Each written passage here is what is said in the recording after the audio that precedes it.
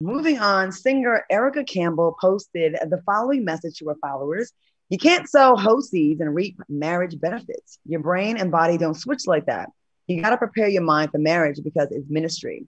Well, Miss Campbell further explained her post with entertainment blog Neighborhood Talk. Let's take a look. Cheat, manipulate, take advantage of, and then when it's your turn to be in a relationship, you want everybody to be honest with you. You know what I mean? Whatever seeds you plant, that's what's gonna grow. You know what I mean? Life waters it, situations water those situations. You know, like when you have a bad experience and you make up your mind, bump it, I'm just gonna do everybody dirty because I've been done dirty. Then when do you get to the light? You know, when do you get to the joy? When do you get to the love? So, you know, I was just trying to help people out. You know, you can't be sleeping with everybody, man, and then you mad when somebody sleep with yours. That's what you've been doing. Preach, teach. Now think about that. Where's the lie? What'd you say, Selena? Where's the lie? Yes.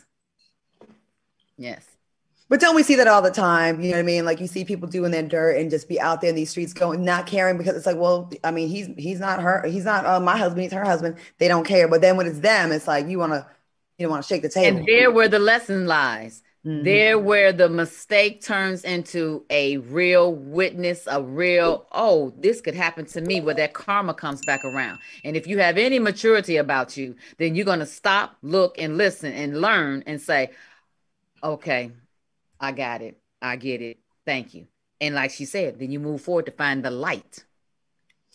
I also like to also include that this doesn't only apply to women, because some of y'all men, a lot of y'all men be out there hoeing a lot, and then you want to be treated like a king and you somebody's husband, but you was just upping everybody in the whole neighborhood. So it's not just for the ladies, okay? Mm-hmm. Y'all be out here in heat too, out in the alleys.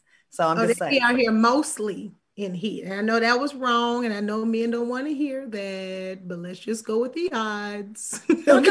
Ladies, don't y'all get tired of hearing just a man being a man. Like we have urges too. We just but then it's like you can't turn a hoe into a housewife. I just want to ask this one question. Where did that come from her to make that kind of statement? Because nowadays you can tell when people going through something when they post it on social media. So why now did that come out? I'm not really sure, but she did just say that I'm just trying to help people out. So I don't know if that came off of someone asked her something or asked her about her marriage or some advice or something, or maybe, from what she feels the millennials are doing now, and, maybe taking and putting your marriage first and learning within that union. I'm not really sure, but I will say this: everybody go through something in their marriage, in every relationship. So any kind of good advice that you but do we always have to take it to social media? Girl. Oh, she does?